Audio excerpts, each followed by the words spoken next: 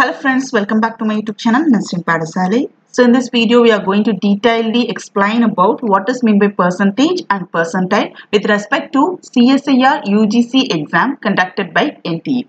So the NTA only conduct the CSIR examination, friends. So many students are getting confused about this percentage and percentile, and so many life sciences students are getting confused. So percentage means it is a mark that was scored by an individual will be calculated. So that's called as percentage. In percentage, there is no comparison of your mark with rest of the candidate who wrote the examination. And this percentage by calculation is also applicable only if an exam was conducted in single session. Like in morning session itself, all the candidates, say for a particular exam, 10,000 candidate has applied means all the 10,000 candidate at a single stretch, they will write the exam in one session itself. There won't be no different question paper, there is a single question paper. So at that time point, percentage will be taken into account. Next, with respect to CSIR examination, there are 5 subjects: physical sciences, chemical sciences, earth sciences, mathematical sciences and life sciences. So for above subjects like physical sciences, chemical sciences, earth sciences and mathematical sciences, the cutoff will be released in a percentage marks only. Why? Because all these students like physical sciences, chemical sciences, earth sciences, mathematical sciences wrote their exam in single shift and hence they have a same question paper. So that's the reason for all these students the cutoff will be released as a percentage mark. There is no difficulty for all those students. It is only for this life sciences students who are getting more trends with regarding to percentage. So with respect to life sciences, cutoff is not released in percentage mark, friends. It is released as a percentile mark.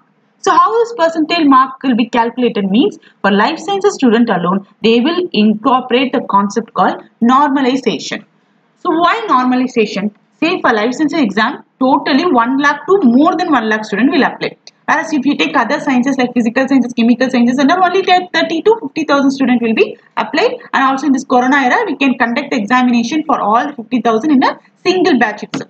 Whereas if you take 1 lakh student, how can we conduct a 1 lakh student exam in a single set? So that's the reason they divided morning session and evening session. Okay, so you can able to see morning group and evening group. So morning group, the paper was easy, and afternoon group, the paper was hard. This is an example I am saying, but nowhere the NTA will say this kind of question paper. There is a particular percentage. Say for morning question paper, there should be 10% of question should be easy and remaining 70% question should be hard. Like that, they will decide. Okay. But what students are thinking, morning shift the question paper was easy and many students can able to score many marks. At the same time, cutoff will also be high.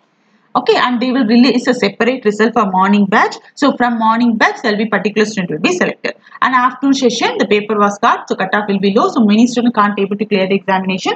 So for this, they will release a separate result. Say this is how the students are expecting this year result, like June 2021 result. Say shift 1, from shift 1, they will select 7,000 students, and from shift 2, they will select remaining 7,000 students. So that's how the students are thinking. But 7,000 means 14,000. This 7,000 I am saying every year after conducting the CSIR examination for life sciences student, nearly 7,000 candidates will be selected and they will be awarded fellowship. So this 7,000 includes both your JRF as well as your lecturership. So this data I had extracted from previous year research section. So if you visit this NTA website where you can be able to get how many fellowships and all over, better we can discuss that particular thing in the next video. So this is how you are expecting. But student, please don't think in this particular way. They will release the fellowship only for 7,000 to 8,000 students. Because if you think 14,000 students means the budget will be a big factor, because every year NTA for our NTA budget, financial, everything will be allotted. More the budget, they can't able to handle the situation. So don't think in that way and all, friends. So how? So, and also if they release a separate result means the NTA will be very much partial. Since group 1 is a easy paper, so more students will clear the examination. Since group 2, it's a hard paper, so less students will be clear the examination. So at this time point, NTA will be accused with partiality, inequality and all, which nowhere in India we can't able to expect. So that's the reason they had incorporated a concept called percentile. What does mean by percentile? So with respect to percentile, your performance will be compared with all other. Say if you are taking 1 lakh student, your performance will be compared with all the 99,999 students and they will release a percentile score. This percentile is completely different concept and it's found to be easy respect to student type and the calculation is really a hectic part. Okay, and other example, other definition is that percentile help us to know where you are standing in the line. Say in a line of 10,000 candidates who appear for the particular exam means if you are standing in first position means you are ranked number 1. If you are standing in 250 position means your rank is 250. And if you are standing in 10,000 position then definitely you can't able to clear the exam. This is how you need to know about this percentile. Percentile help us to know where you are standing in the line. Say this many candidate or this many student has appeared for the CSIR examination. So among 1 lakh students who wrote the examination, you might be standing in 100th position if you wrote the examination well and also if your preparation is well, or else you might be standing in 60th position of 1 lakh student if you wrote the examination very bad. So this is what it deals with about the percentile. Help us to know where you are standing. And again, it will help us to give an answer for whether you will clear the exam or not.